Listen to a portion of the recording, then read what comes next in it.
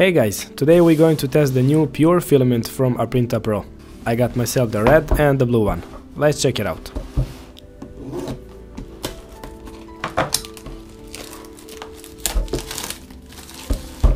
These pure filaments are very environment friendly and they are 100% biodegradable. They are also eco-free and they are coming in these carton boxes, and the spools are also made from carton. Here they are.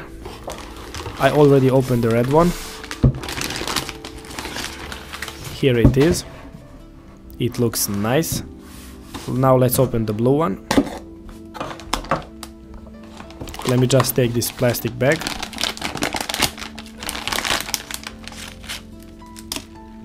And let's move these boxes away. Alright.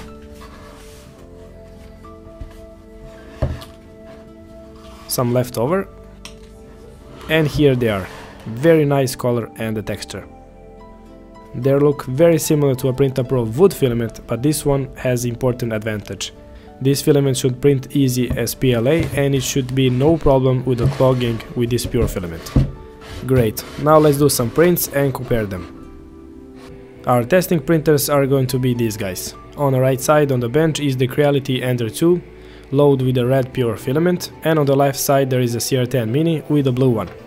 And I just want to mention that I replaced the both standard 0.4mm nozzle with a 0.5mm nozzle, which is recommended for this filament. Alright, let's begin. So far so good, printing is going flawlessly. I use the standard PLA settings, 205 degrees on the hot end, 55 on the heated bed. Nothing fancy, print speed is 35mm a second for this first test, we'll see how it goes. And I use 0.25mm layer height. And the layers are pretty much invisible. Awesome. And here they are. The blue Christmas tree printed with CR10 Mini looks fantastic. The layers are invisible, corners and edges are great, all overhands are printed well, and there is no imperfection except this one. Because I used a PrintaFix spray and heat on the bed, it was impossible to take it off and rip the whole bottom of the tree. I should read the instructions on AprintaPro website, which clearly says addition, agent and heated bed is no needed. Now let's check the red Christmas tree printed with Ender 2. It turned out to be very good, almost exactly like the CR10 Mini, except on this tree I have a bottom. I learned my lesson. The print looks great except here on the top. I think I have some skipped layer here. I'm not sure what caused this. Is this something mechanical or the extruder skipped step or the filament was stuck? I'm not very sure. And here they are looking great. And now let's print the flower pot from the username Marsaka. This flower pot printed with CR10 Mini is fantastic. Look at this rough matte surface. This is great. Even printed at 0.25mm layer height, you can't see any layers. I didn't use any adhesive on my glass bed, just 45 degrees temperature, just to keep it safe. Temperature on the hot end was 205 degrees and the speed was 40mm a second, but the feel touching this surface is very unique.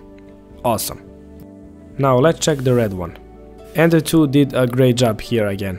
This spot looks fantastic, very much like the CR10 Mini, thanks to the new cooling deck that I installed on my Ender 2. Surface is great, the only mark on this print is on the bottom from removable tool, but the heated gun will take care of that.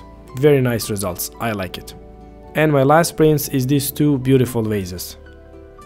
And they are looking great. Again, CR10 Mini print this vase flawlessly. I use no adhesive on the glass bed, just 45 degrees to keep it safe.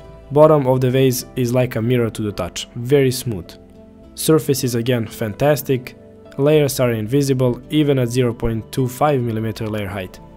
I tried to zoom here and show you guys this surface, very nice to the touch, unique, perfect prints without any imperfection. Great. The red vase printed with Ender 2 is very similar, nice matte rough surface, great print, great color. This pure filament is perfect for this kind of prints.